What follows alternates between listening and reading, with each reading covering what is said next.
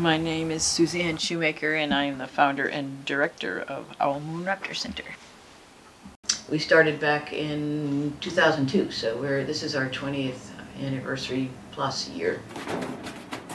It was pretty much just me and the birds for a long time, but I was only getting a few birds in, and I never really had more than one or two at a time. And it was a much smaller organization back then. But it grew because there was a lot of need for it, apparently. There's a lot of people out there finding birds of prey, and they're injured, and we started receiving more and more, and now we are receiving, this year we received over 500 birds of prey, so we've grown a lot since the days of just a few at a time.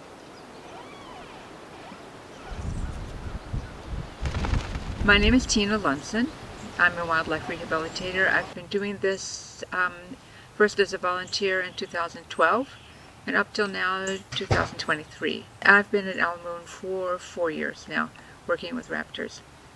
We do a whole lot of different things for different birds depending on their needs, and when they come in, we do an intake examination. We have to do a thorough exam to determine what the condition is that the bird is suffering from. Right wing? Yeah, right wing seems a little bit. They may have neurologic symptoms, they may have fractures, they may have head and eye trauma. There's all kinds of conditions we can find them in. Body condition?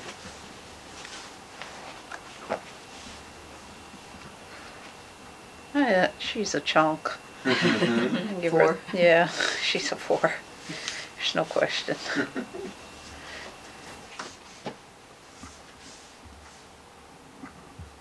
Everything else looks pretty good. I mean, she's fairly symmetrical there. How'd you get into a mailbox if you can't fly? Climb the post? They found her in a mailbox? Yeah. Special delivery. Yeah. Christmas Day. Oh, wow. Actually, it was Christmas Eve. Christmas Eve. Change your name to Jesus. Jesus. Jesus. Well, they come in because of people and what they do and where they live and how they live, and there's everything is related to people because people have such an impact on the environment, and especially in this area. We are in a suburban urban area, and there's people in everywhere you look, and houses and windows and hazards of all kinds. I would say almost every bird that we get in has, I'd say probably 95 to 98% of the birds, or even 99% of the birds. Sometimes I feel like it's 100% of the birds. They fly into windows, they get hit by cars, they get poisoned by people, their dogs and cats chase them and hurt them. Entanglement in netting or fishing line, poisons from lead or rodenticide. People just go into their backyards or fed up with a bird making noises and shoot them a couple times. Hunters and fishers use lead, and lead is poisonous to anything who ingests it, so that includes all waterfowl. A soccer net in your backyard for your kids, trampoline netting, power lines. The cars are, of course, a huge factor. And also glue traps, which really should be outlawed. They're a slow, agonizing death. We have a great horned owl with us currently who was tangled in a soccer net, which typically you don't see soccer nets in the wild, so they are not sure how to free themselves, and by panicking can make the whole situation worse. Everything is a hazard for these birds. And a lot of these never come into rehab.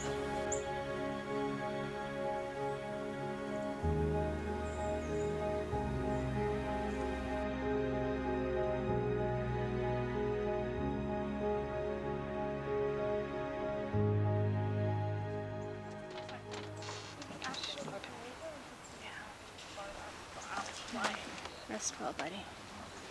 Sorry. Little guy.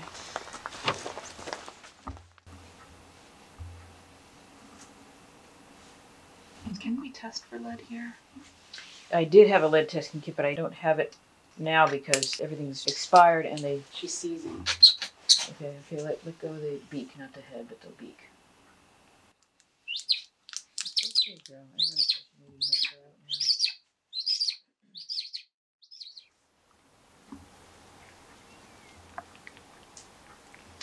It really knocks her out. But she does wake up pretty quick. She'll be on her feet again in about 3 hours or less. It just gives her a little bit of a break. Yeah, that was just awful to watch her. You could feel her jerking. I feel like this time of year, the hunting season has been in swing for a while. Yeah. Yeah. It's everywhere, yeah. Yeah.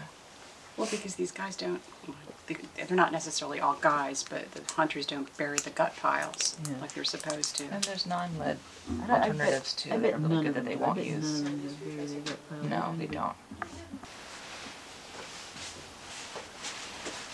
Oh, don't bite me, okay.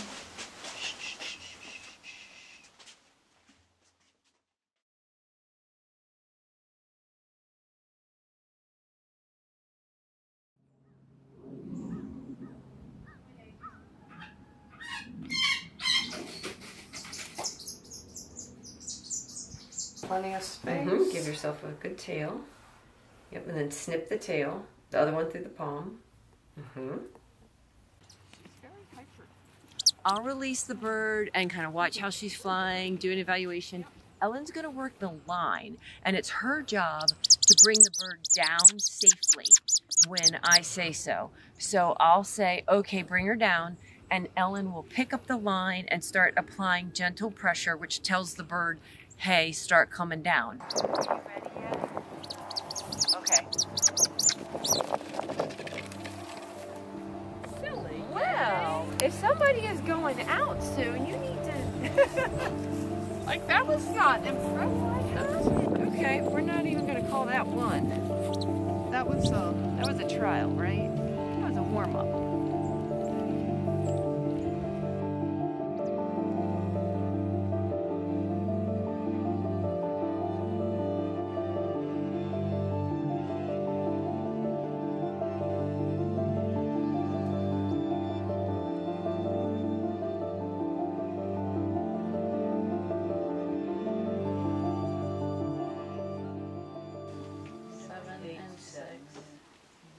So we take feathers from a donor bird of the same size. We determine that by wing chord, and then we'll harvest the feather and put these wooden pegs, whittle them so that they fit just perfect in there. And then what'll happen is Suzanne will cut off the broken feather on the bird and replace it with this one.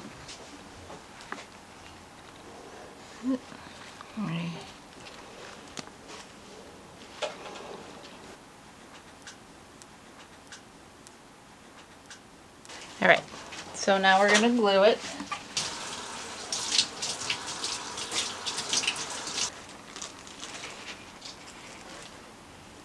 So you want it snug, but not too snug because she feels it then, as you can see.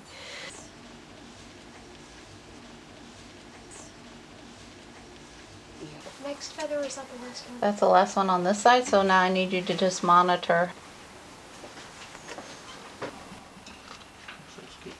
Hi, honey. Little sweater on. Look at it. Look at that face. As if they couldn't get any cuter. Like. Grabbing him. Yeah. I swear. 176 with the sock. Yeah, send us your professional ones. Okay. Good girl. Yeah, wow, she's 938.5. She's a big girl. 938. Wow, that's bigger than Jillian. Yeah, she's big. She's also nice. I'm big and I'm mean. It's good when they're feisty, though. It's good for them. It's hard for us. There's certain birds, in particular, the barred owls and the red-shouldered hawks, have benefited from some of the habitat changes that made them better able to compete with other raptors. For example, a red-tailed hawk doesn't tend to want to nest in suburban yards, whereas a red-shouldered hawk will nest in a suburban yard. Population has grown in this area because they can compete better for nest sites with with red-tailed hawks than they used to. And so there are a lot of red-shouldered hawks around here, and there's a lot of barred owls for the same reason. They adapt well to suburban yards as far as nesting habitat goes. But then they also come in here and injured in great numbers because, first of all, there are a lot of them, and second of all, because there are a lot of hazards for them in these yards.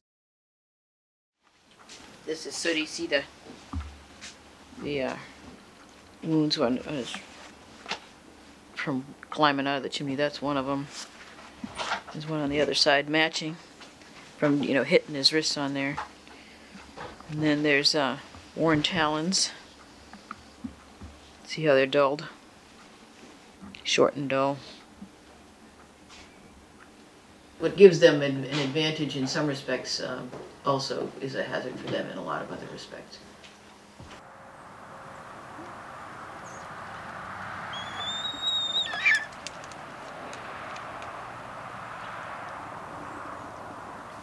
We got you a new home, yes.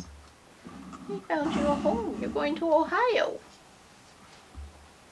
That's gonna rock your world. What will we do when our afternoons aren't with Pettit? How sad we shall be. I think the only real way to keep raptors in particular from getting injured by human interference or human structures is to leave their area wild. I mean, as soon as we put up things that interfere with their lives and how they hunt and how they live, then we're giving them a very dangerous kind of route to run.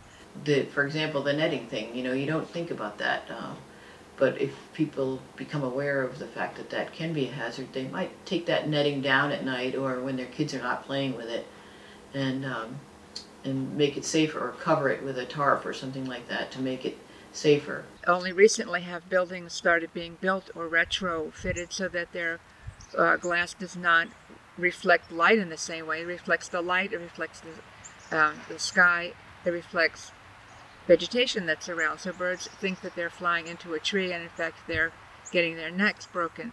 But there's so many ways that with education, I think most people would be concerned enough to change the ways that they do things. But large swaths of areas need to be left wild, not just a tree here and there. It takes 10,000 caterpillars to raise one baby songbird to adulthood. So if we're killing all of the insects, we're also killing the birds. We do have to play our part in not causing harm to wildlife.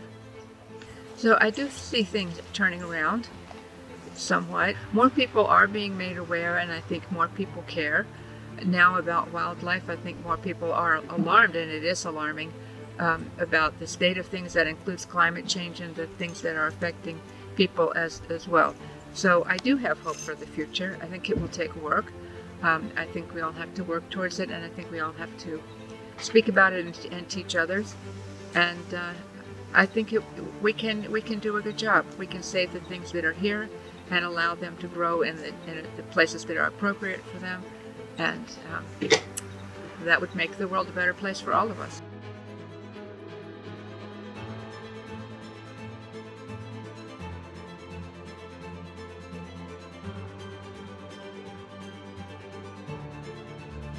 This is Hernandez. He was found at the Department of Energy. Department of Energy, yeah, in Germantown, and we are leasing him right here in Boyd's because we're close to the Germantown where he lives, which is more city, and we're gonna hope he stays in the country. Okay, ready to go? I think. Okay. Yep.